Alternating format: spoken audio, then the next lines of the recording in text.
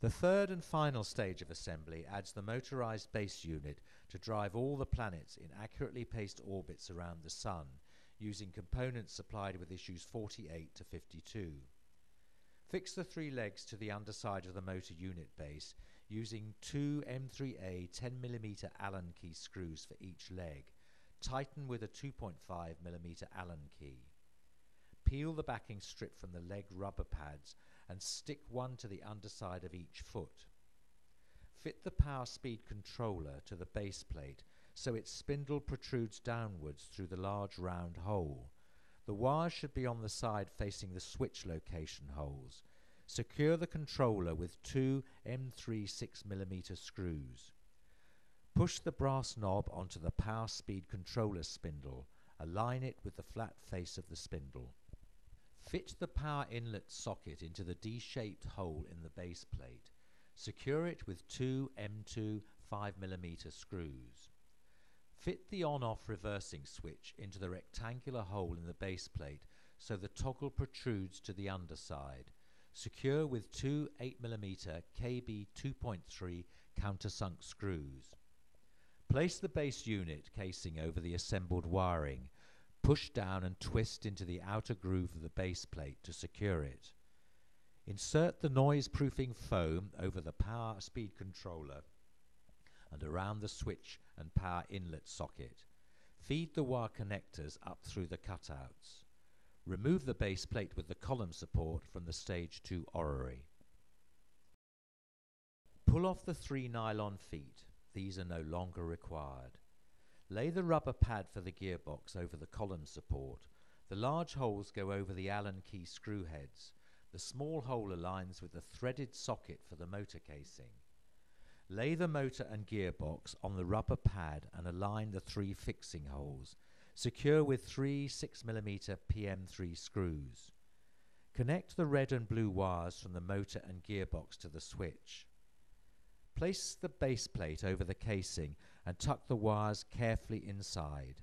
Note that the motor is shaped to fit around the sides of the power speed controller and switch assembly, so rotate it until it seats neatly.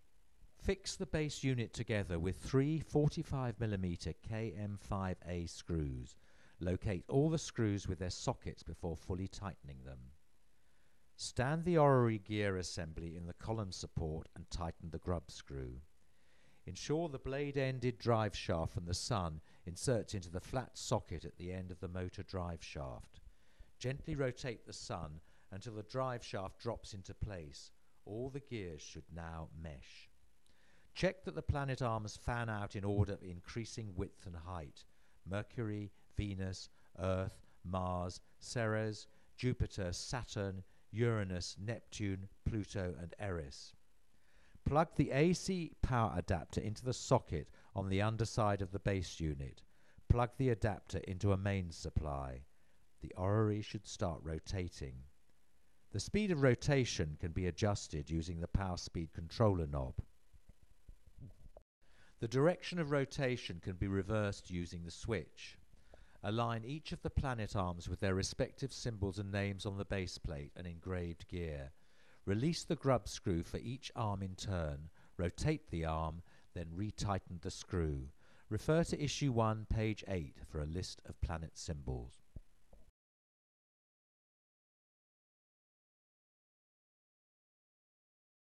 If your solar system model does not function properly, check the following troubleshooter tips. If the model doesn't rotate, check that the power adapter is plugged into the base unit and is connected to a live mains supply. Slide the on-off switch back and forth. If there is still no movement, disconnect the power adapter, then dismantle the base unit. With the central drive shaft removed, plug the power adapter in and switch on. The motor drive shaft should rotate. If it doesn't rotate, check the wiring. Refer to Issue 48, pages 4 to 7. Make sure no wires are damaged or incorrectly attached. Reassemble the base unit and switch on again. If some planets won't rotate, you may have fitted some gears incorrectly. Check that every gear wheel is meshed with the next one. If they aren't, recheck the assembly guide for that phase ensuring you have used all the correct toothed gears. Make sure every gear sandwich is fitted the correct way up and in the correct order. Many of the gears are similar in appearance, but vary slightly in the number of teeth. Count the teeth if you are unsure. If the planet arms move jerkily, check that a plastic washer has been fitted between every gear sandwich. Ensure every gear sandwich is pushed firmly against the one above it, with no slack or wobble, but not so tightly that it won't rotate. Ensure all screws are tight in every phase. If the problem persists, disconnect the power supply and lift off the sun and attached drive shaft. Now turn the model's gear by hand by pushing on the earth support arm. All the model's gears should rotate smoothly. If not, check that the grub screw in the earth support arm is tight. If the model sounds noisy, check you have fitted the noise-proof foam around the motor and gearbox. Check you have stuck the rubber pads to the brass feet.